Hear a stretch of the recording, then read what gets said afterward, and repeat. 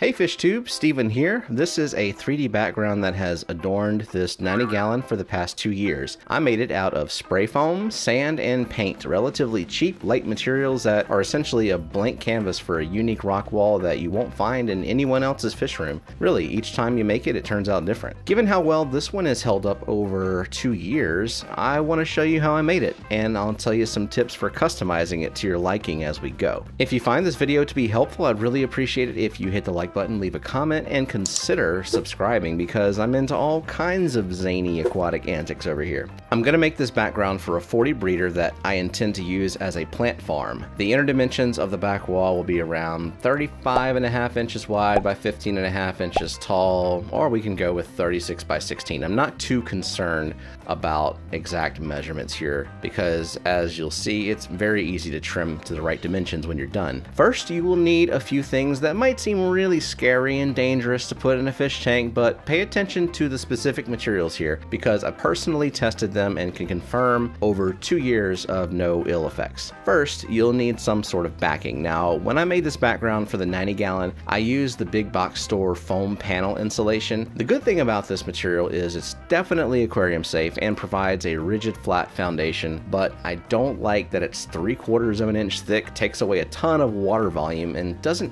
add anything to the look or the texture. So this time I'm going to use a temporary backing just as a template for the aquarium dimensions. You can use plastic sheeting, but I've got this roll of foam that I use to wrap fish bags when I ship in the winter, and that'll work just fine. I just have to tape 2 pieces together and then cut it down to the approximate dimensions. Now we'll need a tarp and some outdoor space, along with a bunch of sand or gravel, some spray foam insulation, Krylon Fusion spray paint, and optional polyurethane clear coat. I can attest to all of these specific products being aquarium safe as long as you allow them to fully cure. Once cured, they are inert, meaning they will not dissolve or leach chemicals. That includes the regular great stuff spray foam insulation. They do make a pond version, which I've used as well. It costs twice as much, but it's already black and it won't discolor under sunlight, so if you desire a black background, it's convenient. But that's really the only reason to use it. A pond specific version doesn't mean the other stuff doesn't work. I've laid down the backing material and shaken the can of foam well, and now I'm just going to spray random lines of it all over the backing, working fairly quickly before the foam has too much time to start expanding. Then we want to start weighing down the whole thing with sand. This is the same leftover sand I used for the 90-gallon, a mixture of the finer play sand and coarse black aquarium sand. We're going to use a lot more sand than what will actually be part of the background. The majority of it is there to weigh down the foam and prevent it from expanding too far upward. It also helps randomize the textures and patterning as the foam finds little pathways to expand through the sand barrier. This step is your first opportunity to truly customize the background in a lot of different ways. For starters, you can use the spray foam that's formulated for big gaps. It expands 3 times as much as the regular stuff, so you'll get a lot more contrast in the peaks and valleys, and it'll look sort of like a natural rock labyrinth, especially if you pick and choose where to put more sand or less sand. But also, you don't necessarily have to use sand. Consider using fine gravel or pea gravel, or a mixture of different sizes and colors and shapes of gravel and sand together for a pretty wide variety of textures. Even better, just use whatever you're going to use as your substrate so it naturally goes together. And again, it's up to you how much you want to weigh down the foam. In some of the test runs I did 2 years ago, I found I preferred the result you get from using more sand, but hey, that's just me. A couple of hours have passed, so the foam is dry enough for us to check out our handiwork. Just lift carefully from both sides since the spray foam is a little bit delicate. Good thing we have the tarp. If you don't like the way yours turns out the first time, the beauty of this method is how easy it is to redo it, and all you've wasted is a couple of dollars worth of foam and a few cups of sand. In this case, I just see a few spots that are a little thin and a couple of cavities that I'd rather fill just in case a fish ever decides to trap itself in there. Depending on what you keep, you might prefer a few caverns and hideouts in there.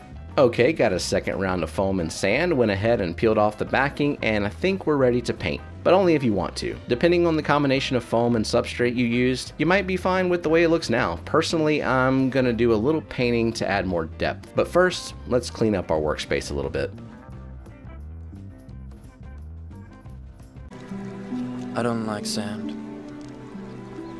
At this point, if you're going to paint it, I would recommend first making sure you don't need to trim any excess to make it fit in your aquarium. Then you can paint the cut edges while you're painting the rest of it. I forgot to do this, but ultimately it was no big deal. I start with a thin coating of the Krylon Fusion Black, let it dry to the touch for an hour or two, and follow up 2 more times with slightly heavier coats. Next is a few splotches of a lighter stone color on some of the higher points, second coat, and then I follow up with a very small amount of white for some highlights. As I said, all of this paint is inert when it's cured, so give it a few days and you're ready to add the background to your aquarium if you want. Personally, I followed up with a few coats of polyurethane. I used the satin finish to tone down the gloss from the paint, and the clear coat also adds a little more depth to the overall finished product. If you don't paint the background at all, I would recommend a polyurethane coat because I think it has the added benefit of sealing in the substrate particles that might otherwise just jostle loose over time.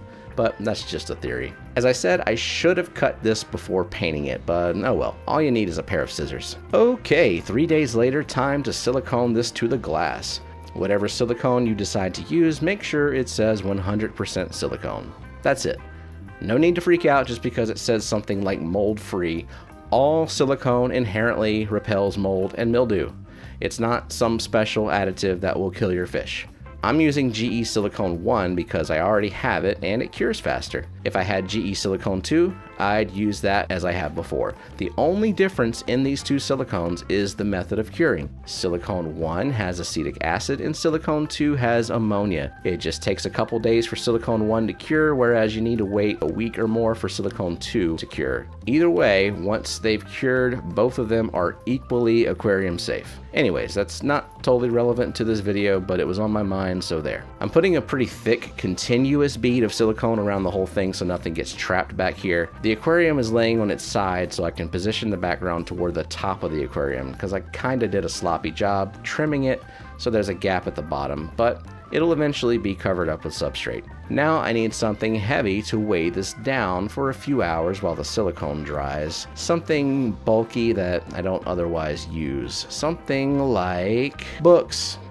Maybe not quite enough weight yet, so on top of this we should use books. We've got books that I have never read, taking up aquarium space. Okay, now we can either call it done, or we can add something to cover the back glass that shows through the top and sides of the background. Again, preventable if you take more than 10 seconds to size and trim the thing properly. I do have some scraps of the static cling black film left, so I'll just use that in the places that matter. And now we need something to get rid of those pesky bubbles, and we can't use books this time. But we can use this library card. And now we're ready for aquarium number 15, a plant farm. I'll show you the full setup from my substrate layers and filtration to the plants, lighting, and fish stocking in a future video.